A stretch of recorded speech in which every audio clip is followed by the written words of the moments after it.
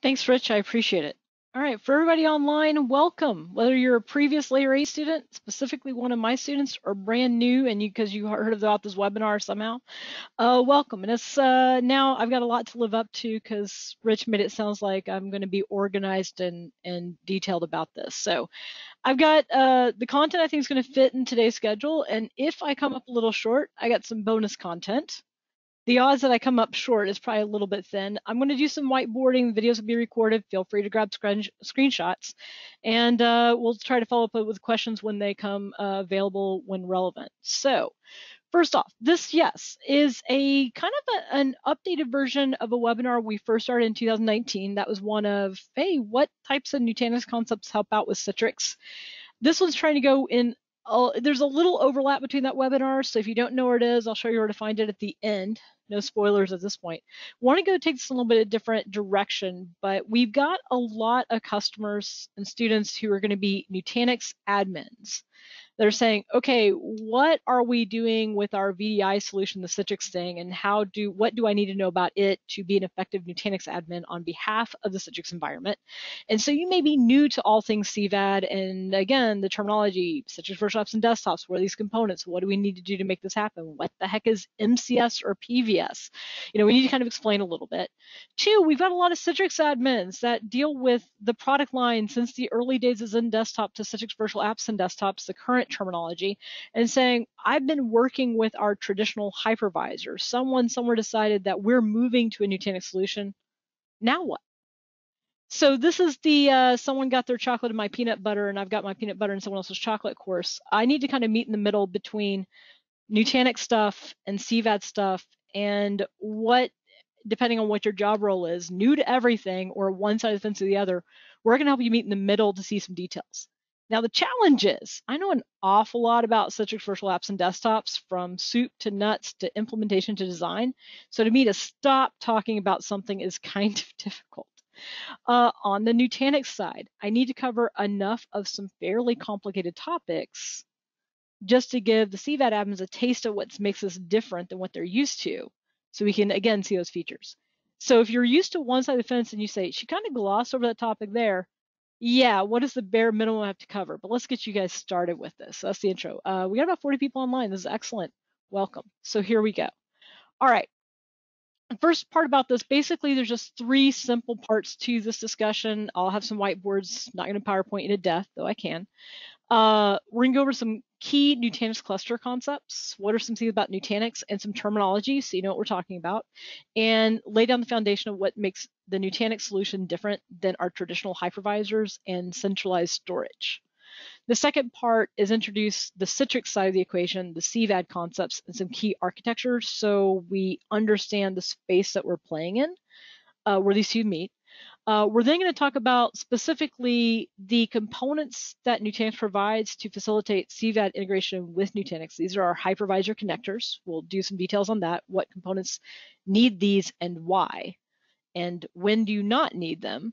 And at the end, we're going to intro MCS and PVS in a little bit more detail. These are two provisioning technologies. A lot of us these days, thanks to a little something called the pandemic, are probably doing way more VDI delivery than you probably thought you were going to do when 2020 was starting up. In the industry as a whole, VDI has kind of this emphasis on maybe a desktop workstation OS-based delivery, whereas from Citrix, we kind of do everything. It can be server or multi-user based. It can be desktop based. We're going to lump this together, but we typically take advantage of provisioning technologies to help us start with one base, rapidly produce a whole lot of these things. These are usually virtual machines on a hypervisor, hence where the intersection is. And so we'll take a quick look at the MCS and PVS technologies. Where are they similar? Where are they different? And how do these play on top of the Nutanix solution? Where does Nutanix provide benefits? Where there's some features that we need to tweak a little differently? And some optimizations that we can use. Now, some of that lecture was in the 2019 webinar, and if I don't get to all those points, I'll be sure you can supplement it, but that's where we're going to start off. So the overall objectives here, if you're a CVAD admin, what do you need to know about Nutanix and some terminology to get started? If you're a Nutanix admin, new to all things CVAD, what do you need to know? All right, here we go. So first apart these key concepts. What is a cluster? What is this thing called distributed storage fabric? And some Nutanix terminology, AOS and AHV. Now, for those of you that are Nutanix admins, we're not going to cover all of that, just the highlights.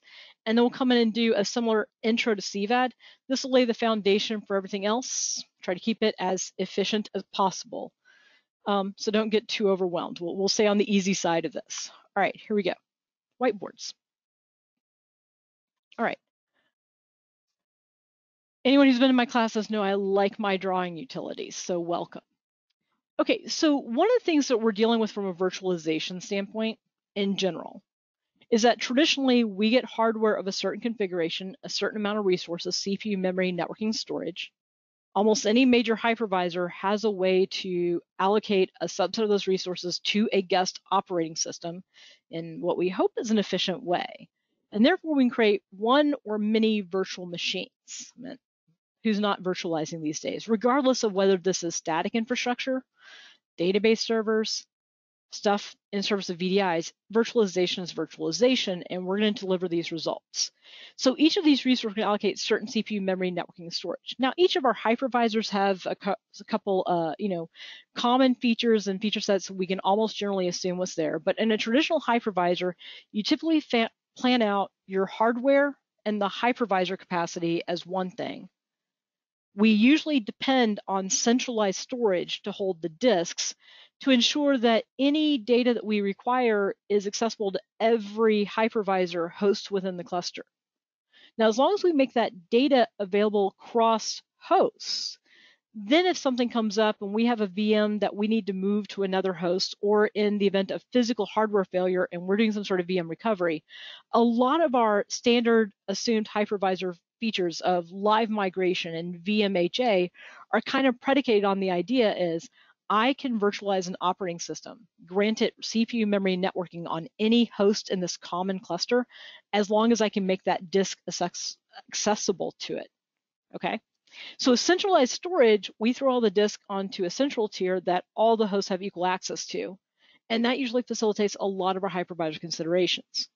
Now, these days, virtualization is king. We're doing a lot. We're doing more of it than ever before. When we start talking specifically about VDI, you're starting to talk about hundreds, if not thousands, of entities that need to be deployed.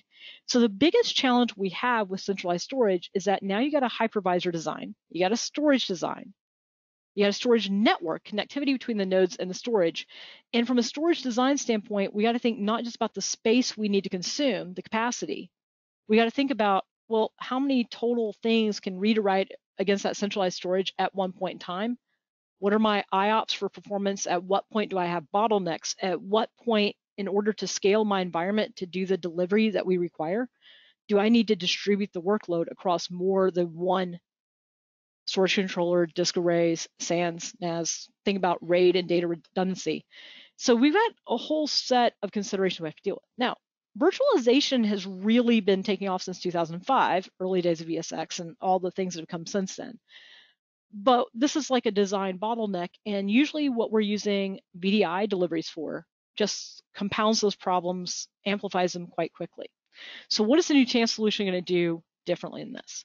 So a couple of terminologies. Within Nutanix, we have this idea of a node. It is still a compute resource with certain details on it. Some other notes we may not get to. They're just there in case I need them. And the overall idea is we still have hardware of a certain config. Now, Nutanix is going to be relatively hardware agnostic. There's a range of hardware models and vendors that they can run on. Not completely anything you want, but a range. It's not just locked in. Two, the node itself is going to provide that compute layer. It's also going to consist of disks. Hey, we have local disks. Let's use them. We're going to try to use the disk now as part of a distributed local storage, what Nutanix terms a distributed storage fabric. And hey, that's the spoiler. It's already up. Make sure data that we write has the performance that local storage gives us without the complexity of centralized storage, but without losing any of the flexibility of the centralized storage. I don't want to give up features or create single points of failure, or this whole thing isn't going to work. So we start with the hardware, which is now virtualization capacity and storage. We use the hypervisor is still going to do our virtualization. Let's divide up those resources, present it to one or more guest operating systems in a virtual fashion, give them a subset of those resources. The difference is the hypervisor isn't the sole operator's box. What we also have is something called a controller VM, which is running AOS, Acropolis operating system. Now, when we say the phrase Nutanix cluster, especially as an outsider not paying attention, you may use the phrase Nutanix cluster to mean two very distinct things, and it can be a little confusing what we're referring to. The Nutanix cluster is really the operations of the cluster as a whole, cluster config, cluster management across these physical units, plus management of this thing that we call the distributed storage fabric. I'm going to come back to it in a second. A group of nodes all participating in a single configuration space management unit, a cluster, is going to be controlled by a group of CVMs. Okay, this is our AOS, this is our distributed storage fabric. We'll come back to that in a second. All right, so the idea, we're going to have the hypervisors on the bare metal box. Its job is to do virtualization. Let's present a subset of those physical resources to guest VMs. The difference is we are now going to end up in a scenario that in order for these guest VMs to work, instead of relying on centralized storage, we're going to take advantage of all that disk hardware that we have per node. We're going to focus on local storage operations in such a way that this alleviates our performance bottlenecks, but we're not going to sacrifice on resiliency or functionality. Anytime a hypervisor needs to do a storage operation on behalf of a guest, that hypervisor is going to hand off control to storage to a CVM. And that CVM for this node will handle all storage read writes to the local disk. Now, if we only had this data in one spot, this would be bad. If we had a scenario where the hard drive failed or the node failed, if moving a VM to another host resulted in that host saying, I don't know where your data is, this would not be a great solution. If that data was only in one spot and could be lost due to some sort of hardware or component unavailability, that would also be a negative. So the short version of this conversation, there's a little bit more going on under the hood, is that all CVMs communicate with each other in terms of cluster operations, managing what's in the cluster and what's going on, and controlling data read writes across the storage fabric. That's going to do two things for us. Any data we write to hardware, to disk, one, is going to be efficient. Two, it's going to be resilient and fault tolerant. For example, Nutanix clusters in brief introduce topics called redundancy factor 2 and 3, which gives us fault tolerance 1 and 2 behavior. Short answer, if we have at 3 or more nodes in the cluster and we want to be fault tolerant 1, then for guest data, we're going to have 2 replicas of any one piece of guest data. That data that's on node 1 is likely going to favor a local pathway. Hey, let's write here because I'm right here and this is available. But I'm also going to replicate that by allowing that CVM to replicate that to some other CVM in the cluster where capacity is available. Anything we write is written twice. You want to go fault tolerant 2, we'll throw 5 or more nodes in there and all this data will be written 3 times. 2 things fail, 1 remains. Fault tolerant 1, we have 2 copies, 1 fails, 1's remaining. As long as we're within our fault tolerance, we're never going to lose something critical that we depend on. So within this environment, the data is always resilient. Yes, we're going to favor local storage operations, but the trade-off is we don't want that as a single point of failure. All the data is always resilient within the cluster. It's written at least one other place, depending on the data that we're talking about. 2, if a CVM ends up in a scenario where it doesn't have a copy of that data, all it has to do is using that intra-cluster communication, our distributed storage fabric, ask another CVM, hey, fetch this for me. Therefore, if we engage in a scenario that while technically we're using local storage, it's distributed, any one node is going to favor storage here, replicate somewhere else. All nodes get access data on themselves and somewhere else, but without a complicated centralized storage design. Anything we need, if I decide to migrate a VM from one host to another, whether live or part of an HA recovery event, getting that VM on the new host is all the same experience that you expect in traditional hypervisors. That VM is going to start up, and if it's on a node where its copy of the disk is happy, we'll keep working. If it's not, if it ended up on this host who didn't have a copy, that CVM will fetch the data from another host. And then data will rebalance to go back to an optimal config. All right. So bottom line, from the hypervisor's perspective, HV, one of the 3 hypervisors we can run on Nutanix cluster, HV, the Acropolis hypervisor, is a hypervisor from Nutanix. It's already pretty much cluster aware. The hypervisor is going to do the virtualization. Where we start interacting with cluster operations and storage, the hypervisor hands off to AOS, which is a cluster-aware thing, regardless of the hypervisor or hardware that we're on. And so you've got 2 Nutanix components here, not just one thing. The Nutanix cluster is operated by this Acropolis operating system, and we'll just call that the CVM for the rest, so you don't have to worry about the names as much. The Acropolis hypervisor, or AHV, is the Nutanix-provided hypervisor. In scenarios where you're still running with ESX or Hyper-V and moving from traditional cluster to ESX on Nutanix or Hyper-V on Nutanix, well, in that case, we got ESX Hyper-V functionality on top of the distributed storage fabric. They're kind of going to work with things the way they expect, but we present the storage handoff in the way that they think it's centralized storage, but those calls for this node go to this CVM to handle within the cluster and distribute and make it redundant. Any other node hands it off. So the good news here, ESX and Hyper-V don't see a difference in their behavior.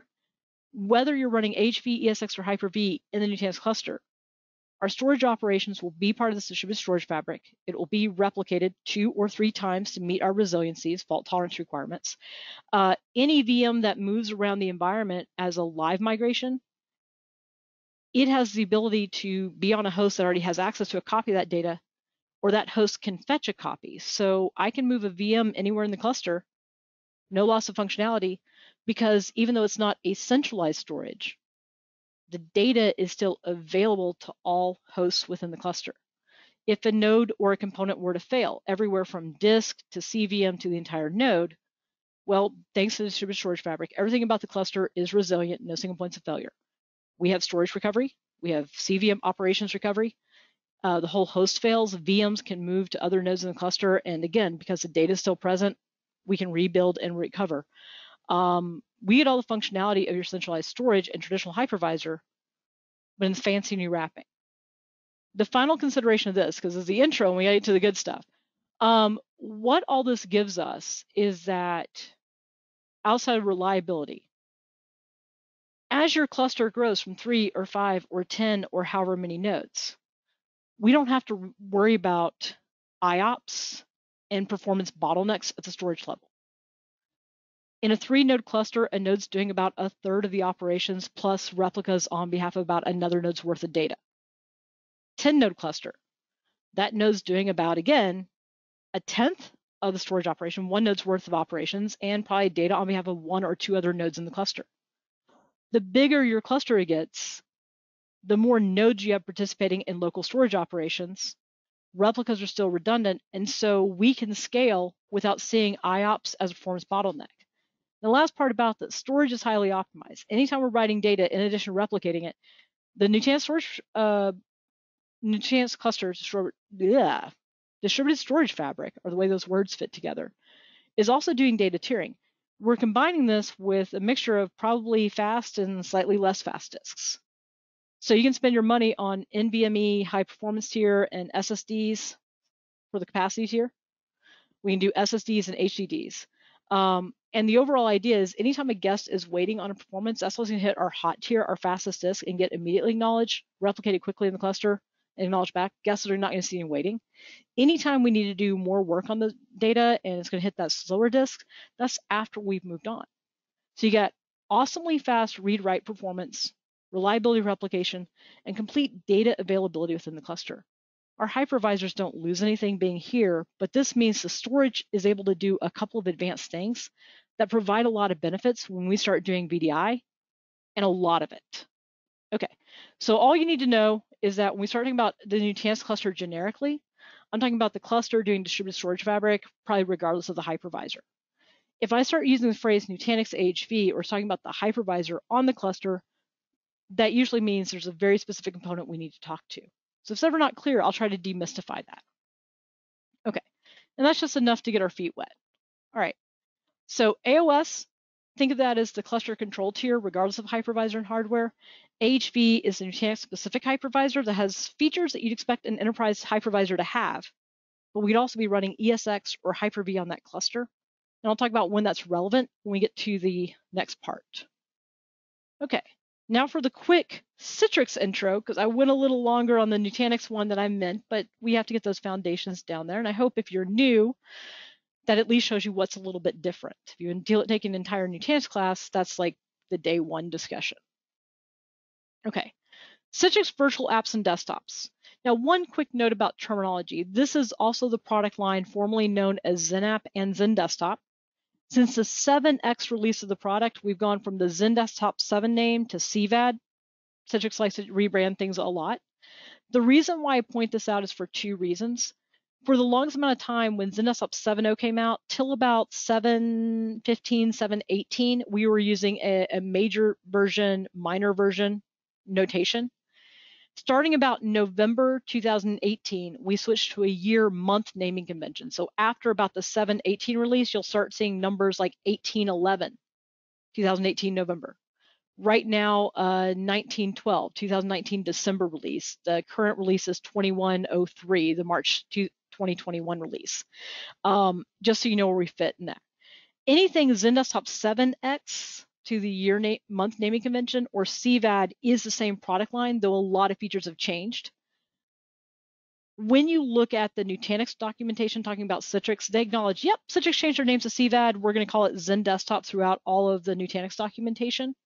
And they will mention versions. Some things will need to be 7.9 and later. Some things may need to be 7.13 or 7.15 and later. Some may say 19.03. If you're not fully Citrix aware, if you see a 4 thing, it's probably a year-month release, and it's all later than the 7X stuff. Hopefully that there's a note within my speaker notes if I have to give it to you later. But you'll see both names in the Nutanix referencing Citrix terms. And we'll get to the rest of the stuff as we get there. So what about the Citrix architecture do we need to see so we can get into the technical stuff? All right.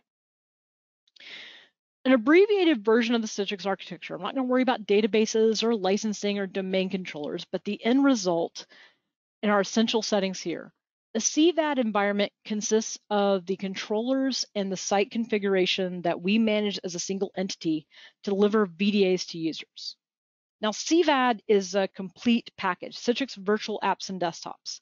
It allows admins to configure the environment, coordinate the delivery to users both on and off network through products called Storefront and Citrix Gateway, which we're not going to worry about in this conversation, to build and maintain these resources that we want to deliver. So all of our VDAs are either server, multi-user based, Windows, or Linux operating systems. They're going to be a set of operating systems with apps that users need to get access to. Or we're going to go workstation based and single user and say, well, here's an individual system that I need a user to get to, and for 500 users, I got to have 500 of them. We're going to find a way to broker this environment to those users. So at the point that we're concerned about this, we have infrastructure, and these could all be physical or virtual machines. But how do I get the control tier to mass produce these VDAs for delivery, given the changes in the hypervisor that we're discussing? All right, so a couple key definitions. So when we look at a CVAD, the site is that management entity. The whole thing that you manage is one thing. Take CVAD design courses and we'll take you end to end on what to do with that. It consists of one or more controllers, and these act as the brains. So you make configuration changes against them. They update the database and do the work that we need. Oh, look, you're already showing up. Okay. The management console for CVAD is Citrix Studio. For this conversation, I'm going to assume the management console is local to the controllers to get things simple. We then have one or more hypervisors in a hypervisor cluster of your vendor of choice. And within that, we're going to create usually virtual servers and virtual workstations for delivery. Now, depending on the exact nature, there's a whole bunch of stuff we can do that's physical, that's temporary provisioned, that's persistently provisioned. Our focus for this, because we're aligning with Nutanix, is just the virtual resources, and I'm going to limit the scope to provisioned entities. Provisioning, there's that phrase Citrix admins use a lot. Provisioning refers to the instance that if I want to go create 20 or 200 servers of a similar config, how can I do that without building 200 individual things over and over again? If I need to build 1,500 to 3,000 VDIs in a consistent configuration, how do I do that without mass building individual systems? So we have two technologies on the back end that we'll dig into in a moment after I get some technical details out of the way. Machine Creation Services, abbreviated MCS, and Provisioning Services, well, the old name was Provisioning Services, PVS. It's officially called Citrix Provisioning, but we're going to use the PVS nomenclature because it's short and easy to write. Both of these give us the ability to start with one base image and create dependent clones from those. PVS has some extra infrastructure to get that done. MCS can do it just with the site and the hypervisor and the storage solution. And so we're going to look at where this is. So what we need out of the infrastructure, what does it take for the CVAD site can natively communicate with ESX and Hyper-V and various cloud platforms? We have a Nutanix cluster in this environment. What does it take to talk to AHV, the other hypervisor? And where's those point of intersections? Okay, we'll pause there for a second. And that's what we're looking at. More on the MCS and PVS topics in a second, but that's a good ramp up. All right. So next part, integrating CVAD with Nutanix AHV. So at the end of the day, what CVAD is looking for, one, I need to have capabilities to power VMs on and off to meet demand. Two, if we go back to those provisioning technologies, I need the ability to, one, create a whole bunch of VMs from a given reference image to meet a certain requirement, create the disks in the way that we require to make that happen, and power those VMs on and off. So CVAD needs a way to issue commands to hypervisor to power manage VMs and create VMs and other stuff. Provisioning services, Citrix provisioning if in use, needs a way to issue commands to a hypervisor. And we have a couple other components that may be involved in this. So the first thing about this, when we look at the standard Citrix integration, it says, okay, you've got ESX, you've got Hyper-V, you've got the Citrix hypervisor, you've got these other cloud things. And if you're a Nutanix administrator, you're going to say, I don't see a Nutanix AHV connection in there if I'm running the Acropolis hypervisor. All right, so step one, we need some plugins to extend the capabilities. So Nutanix and Citrix have worked together. Nutanix is owning these plugins. You'll get the plugins that you need from Nutanix. And there's 4 components typically in a CVAD environment that can run one of these 2 plugins to achieve communication with the hypervisor. First off, if I want a CVAD and Nutanix to play well together and take advantage of all the CVAD functionality on top of the HV hypervisor, I'm going to need some plugins. All right.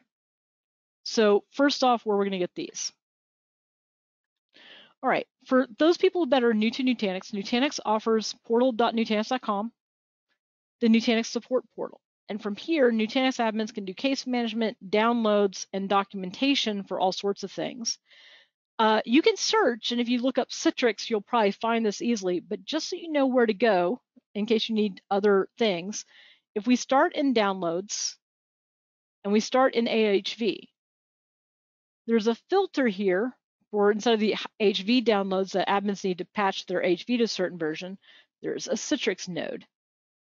Otherwise, you can search for it. And underneath here, the latest version, there are 2 downloads and their release notes. I've also given you at the end some blueprints and white papers that Nutanix and Citrix has written on both of these interactions to bridge the gap. Release notes are bare bones. You want some more documentation. But within this, we have the Nutanix HV plugin for Citrix Director. I didn't really mention Citrix Director yet. You also have a separate plugin, Nutanix HV plugin for Citrix. This plugin for Citrix Director is only needed on what we call Citrix Director, which is a monitoring tool. We'll go show you what that does in a second. The Nutanix HV plugin for Citrix is one install that can be deployed on 3 different components, and this is going to give us those MCS and HV connection details. All right, this is the latest versions. One's March 2021, other one's December 2020. Nutanix revs either when AOS has changed, or HV has changed, or something in Citrix has changed. So it is a good idea to probably put this on your radar. If you're not seeing those notifications in the Nutanix dashboard, check back once a month and make sure nothing big has changed, that you don't need a version change because of something going on in your environment. Previous versions are listed here. Okay, so those are the things. All right, so where are we going to use these? All right, back to this. All right, first off, the Nutanix plugin To allow us to communicate to HV, to power manage VMs, and create VMs and disks to meet our requirements, if I'm going to use Citrix Studio, I'm going to need an HV connector to talk to HV on the cluster. If I'm going to use provisioning services again also has the ability to do rapid provisioning of VMs on a given hypervisor. Citrix provisioning also has the ability to talk to ESX and Hyper-V and other things normally. It also needs a connector for HV. Now the thing is, some of the PVS capabilities are dependent on the CVAD capabilities. And so it is important, if you're going to use Citrix provisioning, that before you set up the connector on provisioning, you also set up the connector on Studio. These two are requirements for each other. Okay. We have one more component where the non-director plugin will be used, but that's going to require a quick intro to Citrix Cloud, so we'll come back to that in a second. The third component is Citrix Director. Now, Citrix Director is a Citrix monitoring tool. It provides session data and connection details, both real-time and historical, and reports a lot of information. It doesn't usually need a hypervisor connection itself, but when running on a Nutanix cluster, there's some stats and metrics that are unavailable to Director to draw the real-time data from if you're using HV. So the connector for Citrix Director allows Director to grab these IO stats on behalf of VMs to give you a more complete picture of these workloads within your monitoring tool. For Studio and provisionings, this is what's allowing us to create the VMs for machine creation services processes, create the disks in a certain way, power manage VMs regardless of how they're created, if they're hosted on HV, to meet changes in demand, scale up to meet peak, shut down after hours. PVS needs those connections to do its version of machine creation as well. And the end results will be managed by the site. So this gives you an idea of the basic tools and where we're going to use them. Okay. There's one other piece that's going to be used. If the Citrix environment is hosted as Citrix Cloud, there's a lot of varieties of that, but the short version is we have our control tier hosted as CVAD as a service in the Citrix Cloud, while the VDAs and therefore the hypervisor remains on-prem. Likely the provisioning environment is on-prem as well. In order to allow a cloud-based CVAD site to also take advantage of powering VMs on and off and creating VMs through machine creation services for the on-prem HV hypervisor, we have to provide a mechanism that allows CVAD to communicate on-prem and on-prem resource to communicate to cloud. Now, on its own, the Citrix Cloud connectors are that resource. We'll have 2 or more to avoid single points of failure, and they're the go-between between the cloud controllers and all on-prem resources and vice versa for all sorts of communication. Communication to Active Directory, communication to our hypervisor, communication to whatever else we're doing. That's not a detailed Citrix conversation. So in this case, we also need an HV connector on cloud connectors to facilitate issuing commands to an HV hypervisor. All right, so out of those 2 plugins, the plugin for Citrix Director only gives Director functionality for HV because it's not really managing VMs, it's doing that report metrics gathering, okay? The other download, the Nutanix HV plugin for Citrix, this one during the install will have a choice. Oh, you install this on on the CVAD controller or on the Citrix provisioning servers or on the cloud connector, depending on details. All right. So a couple of version information, I'm going to gloss over these, come back to if I need to. I showed you where to get the downloads. I want to come back to that slide just for the quick screenshot since I don't have a demo environment today. I apologize. So when you download the Nutanix HV plugin for Citrix, you'll choose, is it running XenDesktop MCS HV plugin? That's a plugin for the XenDesktop CVAD controllers. This will allow us to do MCS creation and other power management against HV. CWA, that's short for Citrix Workspace App. Again, Citrix rebrands stuff a lot. CVAD is like a subset of Workspace App. This is the MCS HV plugin for the cloud connector. If you're not doing a cloud deployment, this won't be used. Okay, and the PVS HV plugin allows PVS to go to the HV environment. This plugin and to set up PVS for HV requires the controllers to be set up first. Okay. Now, once that's set up, check the release notes check the Citrix documentation for this. Release notes coming from Nutanix, Citrix admin. We're not going to try to cover every requirement and dependency here because, one, there's a reason why documentation exists, and there's a few considerations. You are dealing with cross-vendor integrations. After the initial install, Citrix will tell you there's a couple services on the Citrix controllers you can bounce that will make this show up if you're not ready to reboot. So if it doesn't say Nutanix is there. So within the cluster now, this allows us to tell CVAD, hey, there is that connection to that hypervisor there. And we're going to define this thing called a host connection and tell it how to do things on HV, the Nutanix cluster. And then when we do an MCS creation, we can use that connection to build out these VMs. The question on the line, why doesn't Citrix natively support HV? I think it's just a product evolution thing. When it first started off, we said, hey, we got these hypervisors, and they never developed it. At the moment, Citrix and Nutanix are jointly working together on improving that partnership. It's just product teams sometimes don't move as fast as the customer base wants them to. A lot of these plugins are right now being pioneered by Nutanix. I don't know if that's going to change in the future. We would like to see it, but I'm not sure where the two companies stand on that. Bottom line, we do have a way to get there. So the overall idea at this point is that if your cluster is running on Nutanix, we're going to do the connection details. And just to summarize some information, when a Citrix environment is trying to issue commands to a hypervisor, any hypervisor, we're going to tell it how to talk to that management point of that hypervisor. So typically, if we were dealing with ESX here, we're saying, hey, there's a vSphere address somewhere that you can use, or a vCenter address if needed. You got Hyper-V, we tell it, hey, go talk to System Center VMM and do Microsoft things on the Microsoft hypervisor. So this connector here, we're going to say, hey, go talk to HV. Well, when we talk to HV, that little cluster that we built, I want to get these storage lines out of here for half a second, maybe. May want those again, so I'm just going to hide them real quick. Okay. When we're in this cluster, one of the ways that you can manage the cluster centrally, instead of knowing every IP address of every CVM, Nutanix clusters get assigned what's called a CVM management VIP, a virtual IP that floats. If one CVM goes down, another CVM can take it up. As long as the cluster is operational, we can hit the VIP to do things. So for me to issue commands to AHV, I just need this management VIP to do the job. That's my cluster management IP. So where was I? Here? Okay. So for AHV, this connector is going to say, all right, give me that Nutanix cluster VIP for management. In addition, we're going to come back to that screen in a second. I have the virtual IP, so now you know what the management IP is, and I need to give you credentials.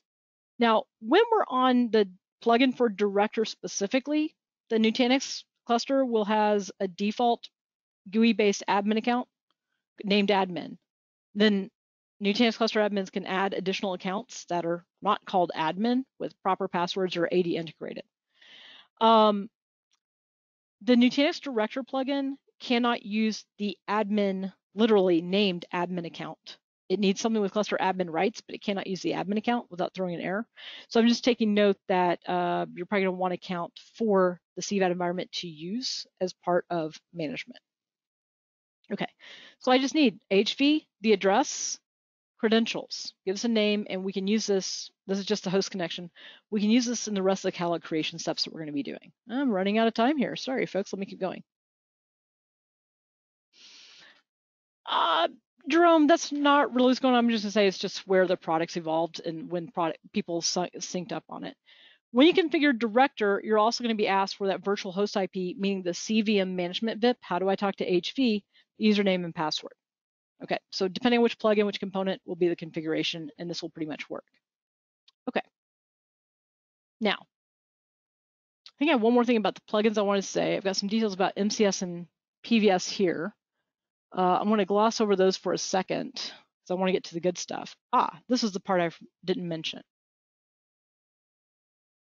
So if you're running HV on Nutanix, we need a plugin to issue commands to HV.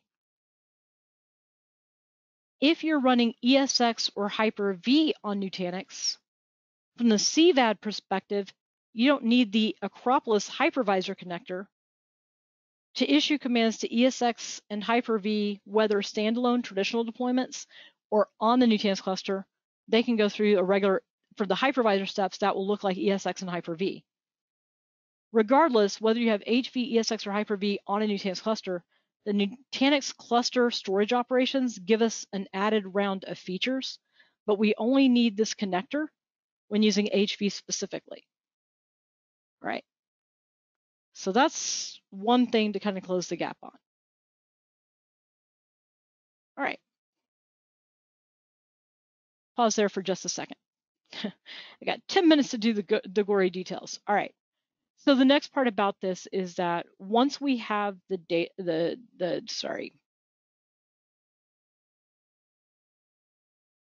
connector set up, once we have a Nutanix cluster, your first question is, hey, is this HV based or other hypervisor? Do I need the connectors or not? The second step, when we go look at provisioning services and machine creation services, you don't have to know everything about these technologies. Machine creation services is a technology that allows us to do, again, single base image management, use one thing to create many, and single base image updates, depending on how we do it. We start with the CVAD environment. We issue commands to a hypervisor, and CVAD, for the most part, just needs CVAD and the hypervisor and a storage solution to do the delivery. No outside components outside of the hypervisor and CVAD. While normally we're looking at hypervisors with centralized storage, we're going to look at the fact, hey, if your hypervisor, whether HV, ESX, or Hyper-V is running on Nutanix, what other storage benefits do we get beyond it works? Okay. As a storage-based solution, a lot of what we do with MCS, we're going to create VMs one of two ways, either as linked clones or full clones. Now, typical linked clone or fast clone technology has a bunch of VMs that are linked to a common base, and then we give them some sort of differencing disk mechanism. MCS splits that between machine identity and differencing disk, and when we create these differencing disks, they can either be done on a temporary basis that's discarded after use or persistent, and we have wide reams of notes about when you do one or the other and what you do for servers versus workstations. But at the end of the day, for MCS, let's go to this page for a second. Okay, I can create MCS images that are linked clones, one base across multiple images, and that base will be read-only, and then give each child VM a differencing disk. So these are like dependent images. And if after the initial deployment, if I want to roll out updates, I change the base, change which base they're pointing to, and I roll a change from one to the other. All right, change the base, you change the differencing disks. If we're going with linked clones, we have decisions when to make them temporary or persistent. But at the storage level, there's certain features and behaviors that we get to take advantage of. And I'll do the shortcut, and then if you want to stick around, I can answer a few more questions about it. Okay. The other time that we can do this is we can also start with a base image. And MCS gives the option to say, all right, this output will have to be a persistent machine only. It's not going to be used for temporary. But if you want to take advantage where each child system has the same common base and still does deltas, but we want to make this where it is a full clone. Each child output is a copy of the base plus the differences. Well, this type of resource, we can benefit from certain optimizations and behaviors behind the scene differently than the linked clones. So it helps understand, hey, if we're provisioning now, which one are we doing? Temporary linked clones, persistent linked clones, or persistent full clones. And we have a range of things we can show that you can benefit from. Now, most of this will occur just because of the Nutanix doing the distributed storage fabric, regardless of the hypervisor in use. So we have a few more things that we can look at. Now, on the other end of that, provisioning services. Now, most of what provisioning services does is an earlier technology before we started doing storage level provisioning. It gets you to a similar point that linked clones do, but instead of being storage driven, basically what we call our PVS environment is our network-based disk controllers. We're splitting that. The child VMs have a base disk that they're dependent on, and their deltas that we write per child, what we're going to call a write cache. The difference is the delivery of that base disk is a network-based storage I/O operation streamed to the target systems. And the write cache will be handled here. From a PVS standpoint, a lot of what we did with PVS originally was to get around certain complexity of centralized storage. PVS typically had lower IOPS than MCS. PVS was addressing certain types of problems before we had a storage-based solution to do this. PVS, for the most part, has a couple of variation scenarios, but typically when used with the CVAD delivery and VDI delivery, we're always going to use it with a temporary write cache that discards between use. It's always going to be using this type of linked clone approximate, some sort of common base with lots of differencing disks after the fact. And so there's going to be some different features that really kind of apply when we start looking at the PVS side of it. All right, so we can do provisioning. All right, so with that as a foundation, if I jump ahead for a second, when we look under the hood now at the distributed storage fabric, okay, Nutanix and the distributed storage fabric has very specific handling for how it deals with data on disk, in addition to the replication and the data tiering for performance. There's some other stuff going on that's very intelligent storage handling, and one, there's very good efficiencies in how we deal with clones and snapshots. So a lot of time you say the phrase snapshots, certain hypervisor admins start panicking a little bit. Probably not gonna be able to get into that right now, so I'm gonna table that conversation for a second because it's not directly related to MCS and PVS. This is the one feature that is gonna be a little bit different. You get more benefits of HV than ESX or Hyper-V on Nutanix, depending on how you do it. But we have, basically there's no overhead or negative performance benefit to clones or snapshots because HV and the cluster is using redirect on writes instead of copy on write mechanisms. We get a chance, we'll come into that at the end. Okay.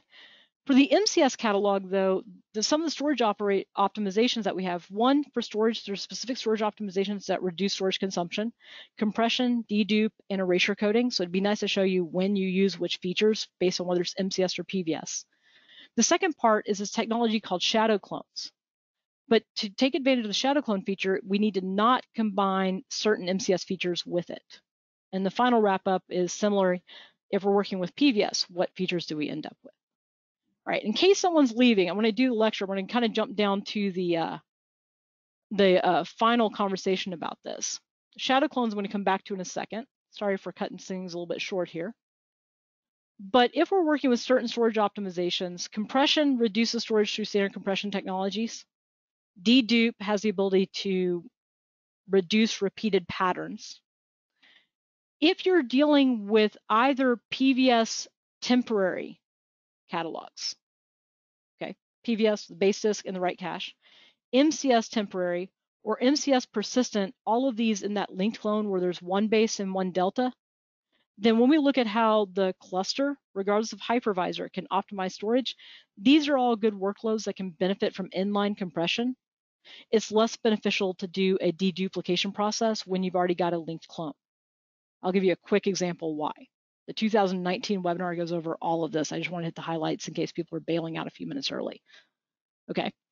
If you go with an MCS persistent full clone image where every system has that base, then that one will benefit quite heavily from compression and deduplication because there's a lot of commonalities across images. Okay.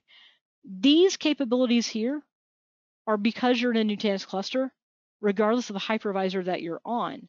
And so because Nutanix allows us to optimize storage features by storage container, it's a good idea to put all your VDAs or all VDIs that share a common workload into one container. And if everything's like linked clone based, PVS, MCS, or MCS persistent linked clones, because MCS can be linked, persistent can be linked or full. Compression inline for these. Those, if you are doing full clones, go inline and dedupe. There's this third feature called erasure coding that doesn't apply to VDIs because data has to sit 7 days cold, but that's a quick laundry list. And if you stick around, I got some details on that. Why do we dedupe these but not these? Okay, and then we'll come back up to the shadow clones, which is really cool. Trying to wrap up, I'll be done in about 10 minutes if you're running late. Okay, let's go look at the MCS comparison. Linked clones versus full clones, whether these are temporary or persistent.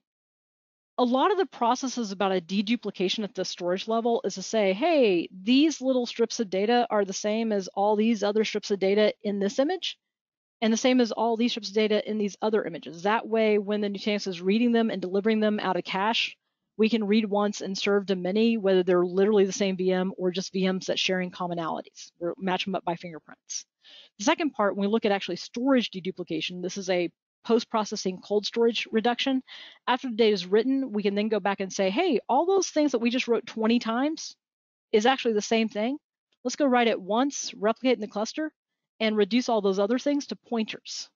Therefore, I don't take up as much storage.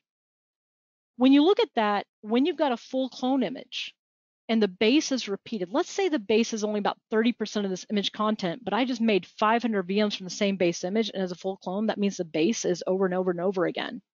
The deltas are probably changing, and dedupe won't benefit that probably as much, but having 500 VMs coming from the same image and each one is a full copy of that base each time with the deltas on top of it, there's a lot of room to deduplicate that. If in the linked clone scenario, which is also kind of what we're doing in PVS, so not quite as directly, we've got all these maybe 500 VMs that are derived from the single base. They're pointing to it once. They each have their deltas. The nature of the link clone technology is already kind of deduplicated. There's not really a lot of benefit because that data only appears once. So why do all the overhead of looking for fingerprints if there's not really much storage reduction that you're going to get out of it? So we can dedupe these. We don't really need to dedupe these. You never really go wrong with compression. And so if I understood I was doing about 3,000 VDIs of this and 1,500 of these, it might be worth putting in container A and B and optimally configure the Nutanix storage to do what it needs. Whether you're running HV, ESX, or Hyper-V on Nutanix, this is the cluster function.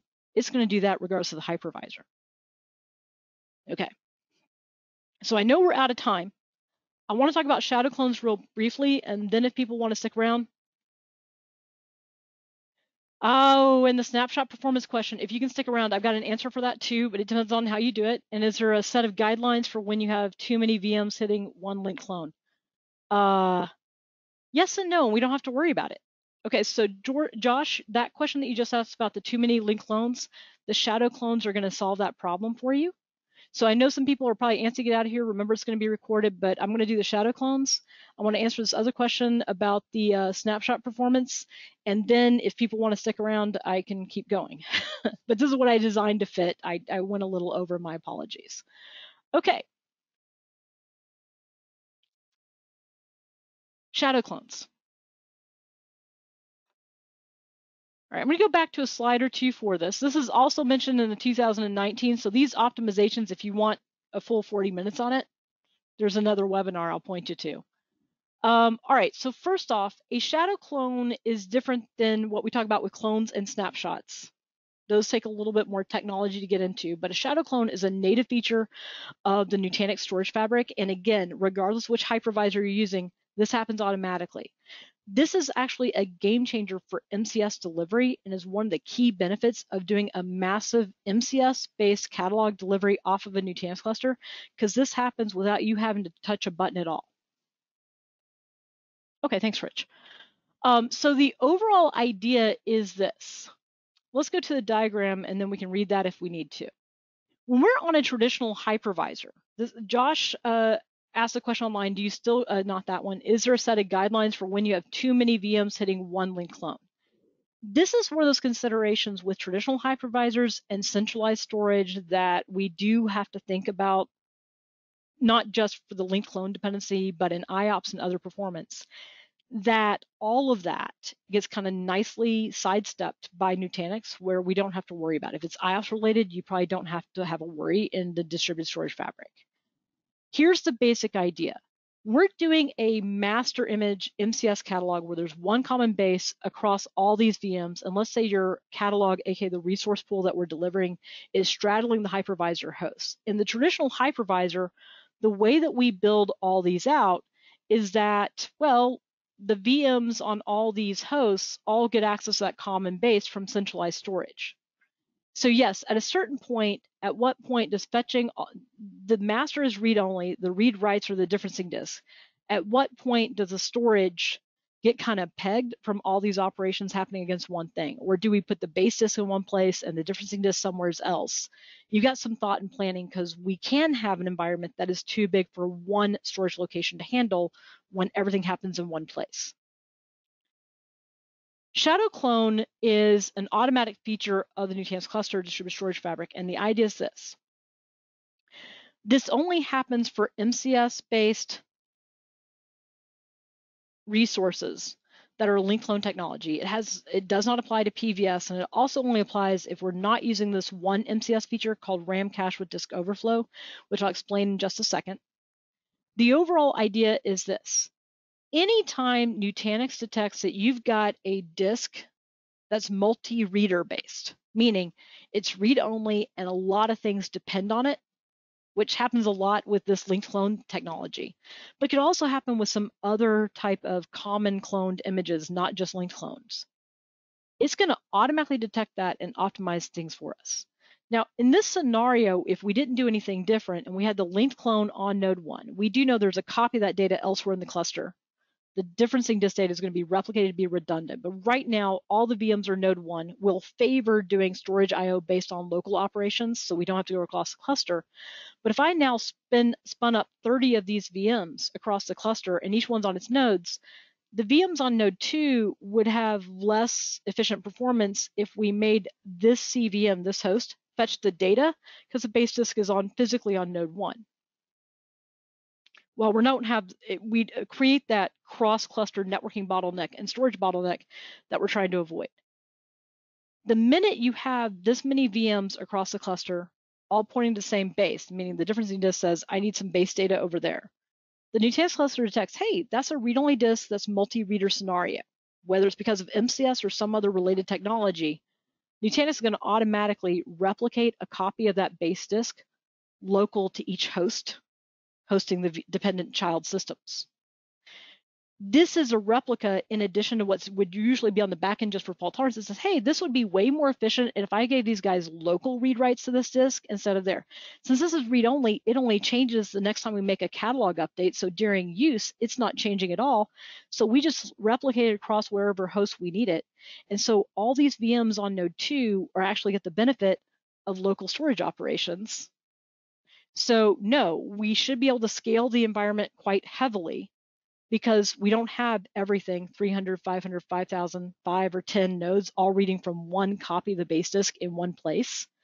However many VMs this host is handling, its local storage should be able to keep track of and the related replications as needed, but this will scale out. That shadow clone, it basically detects, oh, I should replicate a local copy because this being local and a duplicate would be way more efficient than reading cross-cluster for everything. And you get that automatically. So, Josh, that should answer the question of why we should avoid a linked clone bottleneck on the base disk. Okay, so RAM cache with disk overflow. We'll try to get to a good point. So there's one more feature that first came out with provisioning services that dealt with this. Remember, traditional storage, centralized, IOPS, bottlenecks, oh my, was our refrain for really big environment deliveries over and over again. The basic idea is that when we first started with provisioning services, it said, okay, we're going to split operations between how much can we do from the network for the base disk delivered to the clients. And then what do they need read write is going to be in this write cache. And depending on where we place it, it could be disk only, it could be memory only, it could be server side. And we could maybe change if we went disk based, it would be IOPS based, times 500 VMs.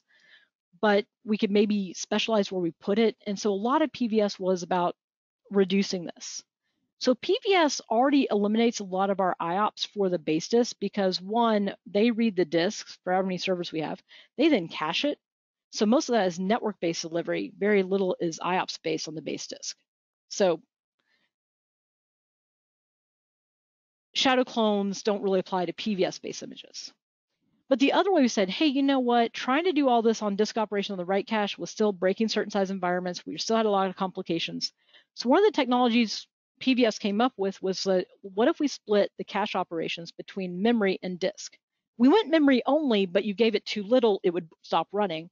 If you over-allocate your RAM, that gets expensive if you're not going to use it. And with modern operating systems, we kind of need a lot of RAM.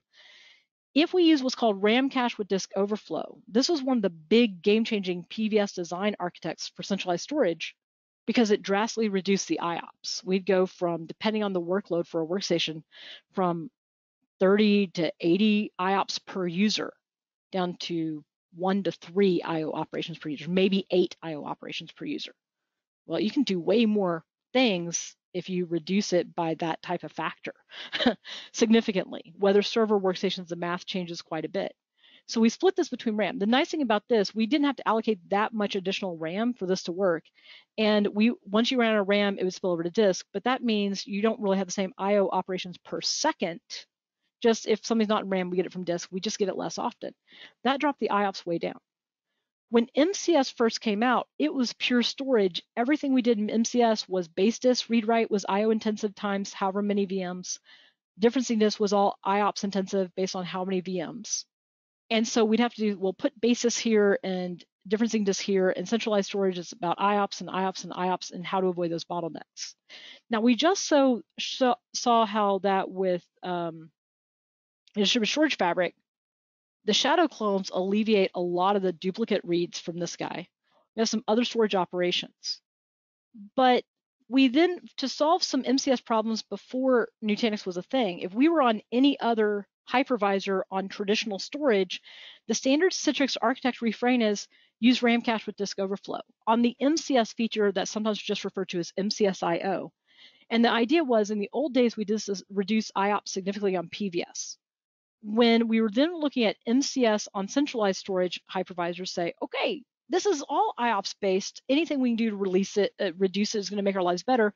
We now have RAM cache with disk overflow for MCS as well. Do that instead. And so for our standard designs, if you're on a non-Nutanix cluster implementation, traditional centralized storage considerations, we're going to beat customers who have said, if this is a temporary linked clone catalog in MCS, do this, do this, do this, do this. RAM cache with disk overflows doesn't apply to persistent, doesn't work with based the full disk. So there's only one scenario where we can use this. When you move your MCS catalog to a Nutanix cluster, don't do RAM cache with disk overflow. The RAM cache with disk overflow is going to interfere with the other storage optimizations we have. One, because it changes what a disk operation looks like. Now it's memory and disk on the differencing disk. This actually does prevent how shadow clones work. And it's kind of weird because of the way the caching mechanism changes how and the differencing disk is created differently than the raw linked clone is. The shadow clone just can't be generated in that scenario. So even if you got, while RAM cache with disk overflow was originally meant to save a lot of IOPS performance on the differencing disk, you get more benefit from MCS on Nutanix from the shadow clones doing this. And the fact is, for all those differencing disk read writes, we're not as concerned about IOPS in general with MCS. So why do I need an IOPS killing solution if IOPS aren't the problem? Bottom line, turning the RAM cache with disk overflow on for an MCS linked clone catalog prevents some of the biggest benefits of the storage performance Nutanix can give to that MCS catalog. Shadow clones and the other things where we don't need to worry about IOPS. So you're better off without it. If you're on another hypervisor where IOPS are a concern, yes, let's another deployment, let's do that. But whether you're running ESX, Hyper-V, or HV on Nutanix, shadow clones plus the native local distribution is probably going to come out better ahead than the RAM cache with disk overflow feature would give you. So this is the one time that we circumvent our standard CVAD recommendation. Okay. So let's see if I got a thing up there, and then we'll see where you guys want me to keep going or not. So shadow clones as a summary applies to linked clones only, MCS temporary, and MCS persistent of linked clones. If you do an MCS persistent full clone, it doesn't apply to PVS-based catalogs. Don't enable RAM cache with disk overflow, and otherwise all of our other normal features under the hood for data locality and shadow clone tech will already be reducing bandwidth. So I don't need an IOPS killing structure if I lose some other IOPS killing intra-cluster communication performance benefits. Okay. Hey, 40 of you are still here. I did lose a few. Okay. Let's see what slides I had up. So I had a couple things. There's some details of clones and snapshots. I probably have gone over what's going to reasonably fit, so I'm going to make sure I get all the questions answered. If you guys do see something you want me to jump back to, I will, and apologies for not cutting the time down more efficiently than that. Shadow clones happen automatically for scenarios where it makes sense. You can strategize the optimizations. Hopefully we give you a little bit more guidelines. And for those 4 topics, shadow clones and optimizations, we got a second webinar to help out with this. For those of you that are Nutanix admins and need Citrix training, admin, advanced, provisioning services specific or design, depending on what needs, you can always ask layer 8. If you're a Citrix admin wanting to go to Nutanix training, it's there. I do have a reference list, and just in case people need it, I want to come back to these questions real quick. If you give me a second, I'll dump them in the chat window, or you can always email me, rhonda@layer8training.com. I'm going to come back to one of these screens here and get through these questions, but I've got several things I could have done. I just didn't quite get there. Okay. Todd stayed so he could ask me questions. All right, if you guys want to stick around, I will keep going, but I'm going to try to wrap up some questions first. All right, so first question, why doesn't Citrix natively, and I'll go put these back in the log as soon as I can. Why doesn't Citrix natively support HV? I think why do product vendors do anything? They are in a partnership working together for this, but I would hope that at some point in time we can make the plugin discussion a little less a necessity, but at the moment this is where we're at. But Nutanix and Citrix are actively involved in improving that. Do you still gain snapshot performance benefits if you use ESX? Okay, that one's going to take a second, Josh, so I'm going to come back to it if you're still there. Is there a set of guidelines for when you have too many VMs hitting the one linked clone? That was the shadow clone, should alleviate that. Why does RAM cache break it? If you increase the RAM to the point where it doesn't write to the differencing disk at all, does that remove that issue? That's getting to a CVAD question, so Mike, give me 1 second. Those are 2 really good questions that a CVAD engineer can answer. Give me just a second, I'll give you some numbers on that. Jerome and Todd are happy. Will there be a recording bell? Yes, we have been recording this and it will record until I stop and that will be posted. So if you only hear for the hour content, the extended version will be online. Yes, it will be available. And I think Rich said, one, they'll email it out, but it's also on our website. And just so you guys can find it,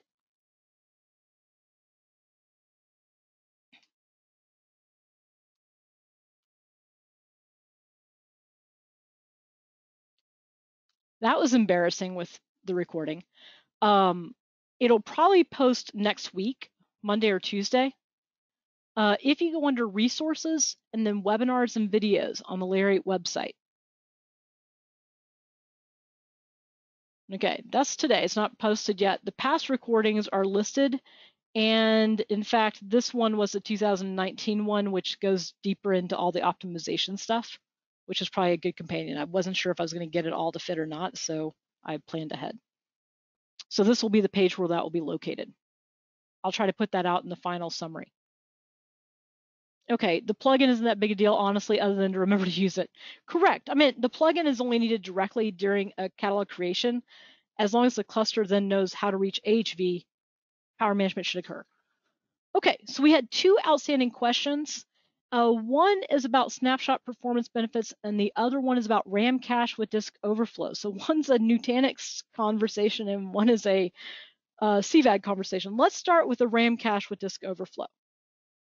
If anyone has anything else, please feel free to let me know. And I'm just making sure I'm not missing any questions yet. Oh, and at least one person saying they're actively doing MCS right now and they love it. Yeah, here's one quick takeaway I do want to mention. Nutanix storage technology makes MCS better.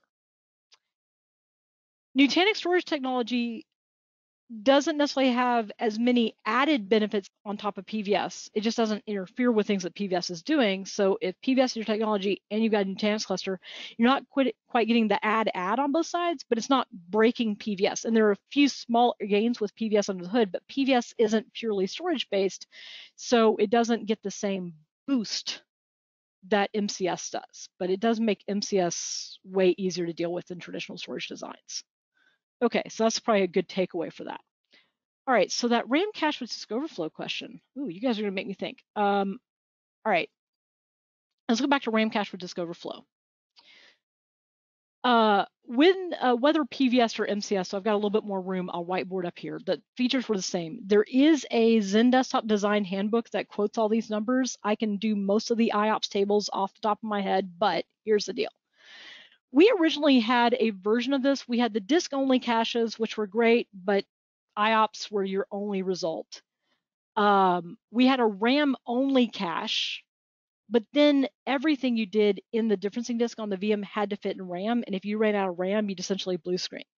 Well, back when we were all virtualizing Windows 95 and XP, I could probably run the operating system apps with 2 gig, and if I threw a half a gig or another gig at it, we'd be okay. Things like, well, don't get me started on servers, but Windows 7, 8, 10, they need 1 to 2 gigs just to sit there, look pretty, doing nothing, let alone trying to run Office. So in order to take up what might be, even if it's a temporary desktop that rolls out at the end of the day, to allow a user to get 5 or 8 gigs or more of changes without running out of RAM, the cost in RAM, instead of creating, like, if we're talking about a workstation, instead of doing like a 4 CPU, 4 gigs of RAM config on that VM times 500 VMs, especially on a hypervisor that's doing fixed RAM allocation, to now have to say, oh, we have to give 12 to 16 gigs of RAM for every workstation. That's an extraordinary outlay of cost in RAM in terms of hypervisors, just to avoid running out of RAM there. And that's why the RAM-only cache never really worked. It was cost prohibitive once we started having adult operating systems and not Windows 95 that only need. Do you remember the Windows 95 specs only need like 256 meg of RAM? Actually, it needs 64 meg. It could work at 256. We started throwing 2 and 4 gigs at Windows 95 and XP. It's going like, yay. You don't miss those days, right? Those were easy to solve. Bigger operating systems, RAM was just cost prohibitive to do well. The RAM cache with Disk Overflow, here's the trick. I'm going to quote the workstation numbers. If we looked at just a regular disk-only VM, it doesn't even have to be for Vision, just the normal IOPS from light to heavy. On a workstation, you'd have anywhere like maybe 10 IO operations per second per user workstation instance, up to closer to 30 IO operations per second, depending on how heavy, or even higher. I'm doing some of this, has been a 6 months since I last looked at the table. If we drop that down with the RAM cache with Disk Overflow, we're getting some of these resources, depending on how high they are and whether we're talking servers or workstations, we're dropping those numbers down into maybe 3 IO operations per second per session. Maybe as high as 8, depending on if we're doing graphics card and really intensive stuff. Back when storage mattered, that was a really big deal, and that was a huge significant times 500 VMs or however 500 users we had. That would be a lot. You get even further reduction on the server side when we go forward, just to give you a sense of scale. And the trick is, I didn't need to throw tons of RAM at it. If my normal workstation only needed 4 CPU and 4 gigs of RAM, typically I needed to plan for the space. Do I need 10 or 15 gigs of the cache digs, 20 gigs? It's then allocated, so I still only grow as needed. But for a relatively cheap outlay in potential storage, I might only need on a workstation, depending on how heavy they are, anywhere from 256 meg to maybe 1.5 gigs of additional RAM for the RAM cache feature. If I've got a truly heavy workload, we might do a gig or a gig and a half of RAM. If it's less than that, I only need 256 or 512. Now, any memory we allocate to the RAM cache feature was memory the operating system didn't have for operating system and apps. But for workstations, if we were giving that user 4 gigs of RAM as the standard config anyway, or even just 2 CPU or whatever, and say, well, I'm going to give it 256 meg or half a gig of RAM, I may not even need to increase the RAM per VM for a little bit of storage cost to reduce the IOPS by up to 1/3, if not 60%. So the idea was I didn't have to compensate in RAM drastically to see these performance benefits. So for traditional storage, yay, do this all the time. For servers, the numbers even went down even more because you had less IOPS per user anyway. If I had to throw RAM, let's say that we had a really heavy intense resource and I needed a gig of RAM to do the RAM cache with Disk Overflow. Okay, I might go from making 500 VMs at 4 gigs of RAM to 500 VMs at 5 or 6 gigs of RAM. If it solved the performance, it may be worth it. but I didn't need to overcompensate for it. So in that particular situation, when you asked, well, if we throw more RAM at it, does it alleviate the problem of IOPS? Well, if we're on centralized storage, I care. If I'm on the distributed storage fabric, I don't care that it's storage-based. Not as much. IOPS aren't the problem. I just need to have capacity for the redundancy, and it does that really well. So instead of trying to finagle the numbers and give up the performance benefits that we're already giving from shadow clones, that's what we say on the Nutanix cluster, just don't do this and let the shadow clone and the normal storage optimizations take in, because we're not going to have an IOPS bottleneck. So why throw RAM at the problem to alleviate an IOPS bottleneck that we don't have? If we're centralized storage, you probably can't throw enough RAM at it to make it cost effective, but splitting between these two does work. Does that answer that question for the one who asked about the RAM cache feature? Disk latency, that seems to be the bigger issue rather than IOPS. Mike, are you talking about in your cluster, or you're just talking about on traditional storage?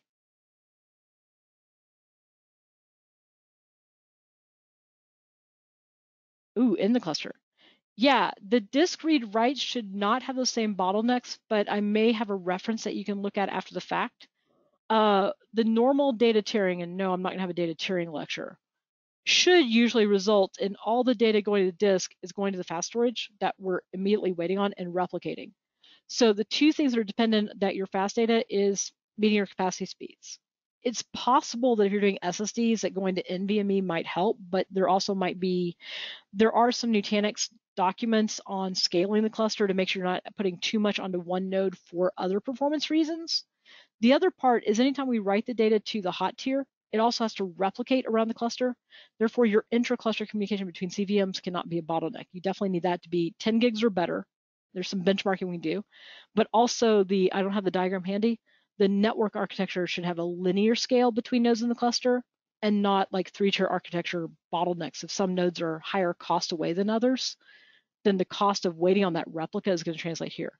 I would definitely say if it's a storage disk latency, it might be we do have to distribute across multiple nodes. So I'll try to dig up the one Nutanix article that talked about performance in depth that may help you out with that. It was probably, but stick around and I'll see if I can find that before we wrap up.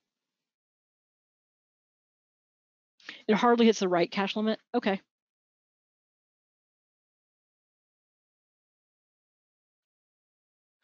All right, so I'm going to come back to that snapshot in question. Oh, you can't go to NVMe. You might need to distribute the workloads a little bit, or there might be something that we're not doing the way that we should. So you might have to get either a Citrix or a Nutanix expert to look at the cause of the bottleneck, but I'll see what I can find for you, Mike. The second conversation, Josh asked, and I'll get back to the snapshot. Citrix recommends MCS cache disk be the same size as the OS image.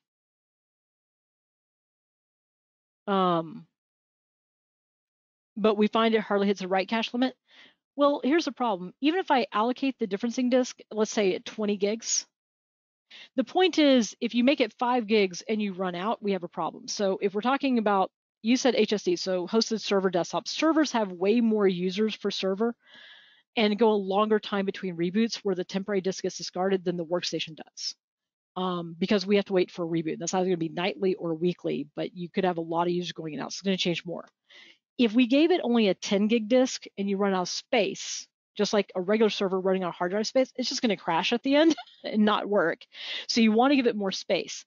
Since usually these differencing disks, especially the temporary ones, are thin allocated and only grow as needed, it shouldn't matter if we declare it a 50 or 100 gig space if we're probably not going to get there. You could size it based on what you observe. That safety to match the original disk config is just to make sure if the system thinks it can grow to 50 gigs and you do something that says 50 gigs but it only has 20, you're going to have a storage collapse. The VM's going to stop working, just like if you give it too little space and it can't grow anymore. So unless we've got a concern with fragmentation, but because Nutanix is moving data across the storage all the time, fragmentation isn't a problem. So I just then allocate it and I wouldn't worry about the number. Todd shared some information, Mike or Josh, about the performance with the inter-cluster switch communication. And if you get time, I'll open up the diagram. That intra-cluster, whether it's 10 gigs or better, also leaf spine or other architectures that scale linearly. But yeah, if the storage is a bottleneck, it's the network between nodes is a bottleneck, it's going to look like a storage delay. Okay, so I think someone else is still there. A couple people had to leave. There was a question on the snapshot, and then if anyone else needs me, let me know. Let me see how many people stuck around. Oh, 32. Great. Anyone else got some questions? Let me know. If there's hands raised, I don't see those, but I got the questions there. All right. And they're going faster than I can keep up with them. Okay, great, you guys. I appreciate your patience and thanks for sticking around. Not like you have to go back to work, right? Where's that snapshot question? Do you still gain snapshot performance benefits if you use ESX? I actually had a slide on this. And okay, it depends on how you do it. Now, the short answer with the redirector on writes versus the other stuff is that, and I wish I had my cluster from yesterday's class ready to go to answer this. When you're in a Nutanix cluster, if you're running HV, there's two places that you can do to do snapshot management. I can go straight to the VM and create snapshots ad hoc, or I can go to an entity called a protection domain and use that to manage snapshots across multiple VMs. Okay. In HV, it doesn't matter whether you go to VM or it's the protection domain. HV is basically Nutanix Distributed Storage Fabric aware. Snapshots made by HV at the VM level is still going to be this redirect on write mechanism, and snapshots made by the protection domains are too. Now, when we have ESX or Hyper-V on the cluster, I was trying to get a definitive answer on this, so I'm going to say, put a note, Rhonda might be slightly wrong, but my understanding of everything I was reading beforehand, because I wanted to get an answer to this too. If you go to the VM and you say take snapshot, you're asking the hypervisor to do it, which now means ESX is in control using its mechanism, which is going to be the disk chaining mechanism. If anyone wants to see a depiction, I'll show you in a second. If I go to the protection domain and let basically the cluster do it, now AOS and Distributed Storage Fabric are in charge. My understanding is that one, because it said, hey, if you have both VM level snapshots and protection domains for ESX images, there's going to be a conflict. Use the protection domain, which is also part of one, let's have a group of entities that we snapshot on a schedule and can then easily roll back as a group or individually, and that we can replicate to our asynchronous or other locations for disaster recovery. So if you do it through the protection domain, it's more of a cluster operation, and that should still get you all those benefits. All right, so when we think about a snapshot, for MCS for a second, I actually brought this in so I could do this. You know, a lot of with MCS, we have the original read-writable disk. We then use that as a base. We make a snapshot with a disk level point-in-time capture. You then have the new read-writable location. We make the foundation of that disk the foundation for the MCS catalog. And then the next time we want to roll an update, you know, you make a new snapshot, you got a new point-in-time capture, you got a new read-writable location. This is read-only. But as a result, when we're looking at snapshots, and similar mechanism with clones on traditional copy on write or storage level snapshots, we have to resolve this data by saying, okay, this date is made of the new stuff I've done now and the old stuff I did here and the old stuff I did here.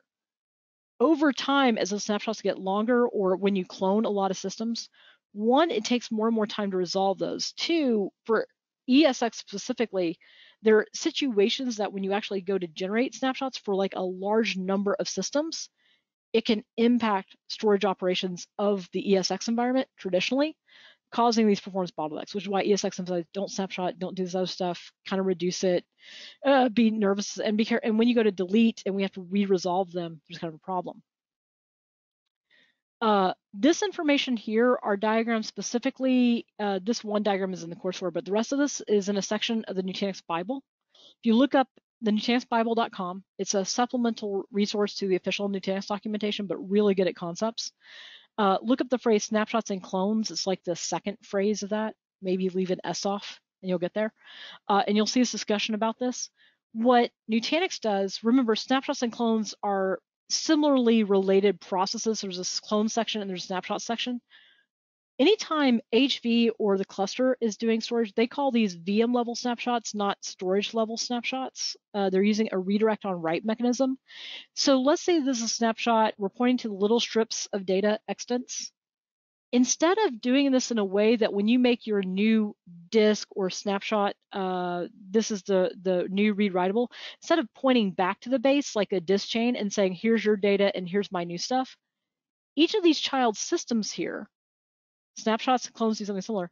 Instead of what we do is say, hey, that base disk at this date was pointing to these components. When we make a snapshot, we say, hey, you get the same pointer map it had. One, the cost of creating this by giving it a duplicate set of pointers is fast and doesn't matter how many snapshots we take at once. There is no negative storage impact. Two, when we then start making changes, all right, well, this was the base and that snapshot's fixed. It's pointing to these pointers. These extents, the strips of data are read-only. This just says, oh, I need to do something that's no longer D1. I just need to drop this pointer to this read-only block and I got a new pointer here. So now I'm at my new state, new stuff plus old stuff that didn't change. So the longer the snapshot gets, every time you make a snapshot, it's just, okay, whatever pointer map we had before, you get your own copy. If I start deleting snapshots, this guy doesn't care. As long as there's a pointer to the data, we don't need to delete it, and it doesn't cost hardly any overhead to figure these out or generate them new. So this is where the benefit of redirect on write is. It doesn't matter whether I'm doing 5 or 500 VM snapshots. It doesn't matter whether I've got 1 or a 20 chain. The 20th one knows where all its data is. I'm not going to delete anything until there's no more dependencies on it. Cloning is a very similar mechanism, and clones are also get their own pointer maps. And so this would work more when cloning images. This is not the same thing as the shadow clone, and it's not the same thing as our link clone technologies, but you start with a base image and you say, I want to go create 10 VMs from that, a normal sysprep process or something like that. You got your base image that points to this. That base is kind of now read-only. Each clone gets a pointer map, and we can create as many of these clones as we want. Their data is read-writable. They get the pointer here, and they have a new set of pointer places that they can use. So anything that changes for this guy, he's got the non-changing pointers in his new stuff. This one has a different set of the original pointers in the new stuff. So these are very easy to manage. So that's just kind of why redirect on write is more efficient. And so when we look at that, I know I put it in my speaker notes for the slide. I just didn't have enough room to squeeze it on the slide. For HV, whether you create snapshots of the VM as a hypervisor performance or at the cluster level protection domain, you're always going to do redirect on writes. My understanding is for ESX or Hyper-V, if you go to the VM and do it, it's now the hypervisor control, which may be whatever they're doing. But if you do it through the protection domain, the cluster does it. So you'll get redirect on write if you do it through a protection domain.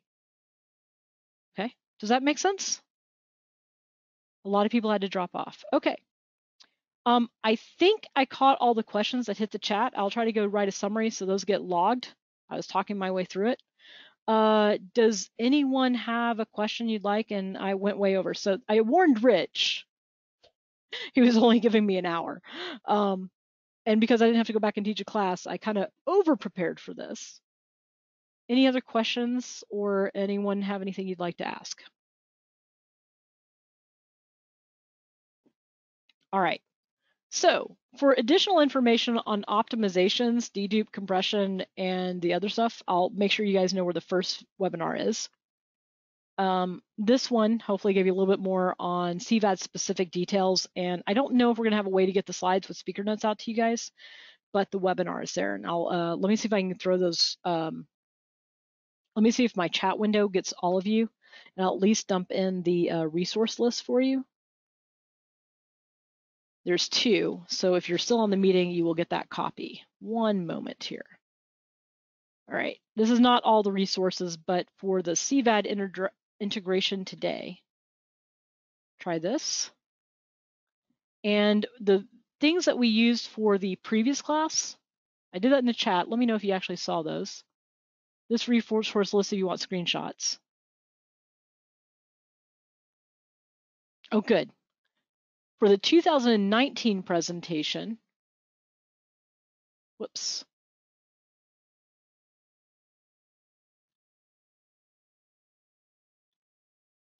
these references, though some links might not be fully available, I'll dump these into the chat window as well, just so you don't have to go dig them up or try to screen scrape the video.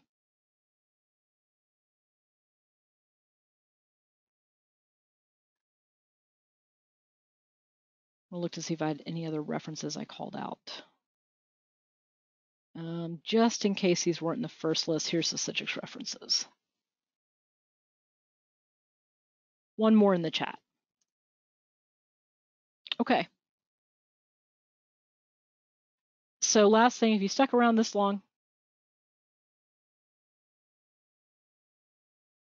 you can always reach out to Layer 8, info@layer8training.com. And if it's trying to get to me, they will forward it to me if it's a technical question. You can reach me at rrowland, ROWLAND, layer8training.com, or Rhonda, layer8training.com. And if you're curious about class offerings, obviously there's a deep dive of all sorts of Nutanix clusters in the admin class. Nutanix has more training. And then on the CVAD side, admin, advanced, provisioning, assessment, design. All right. We're officially done with what I think I can make fit. If you have any other questions, I'll stick around, and we're going to have the extended webinar online for people who couldn't complete the end.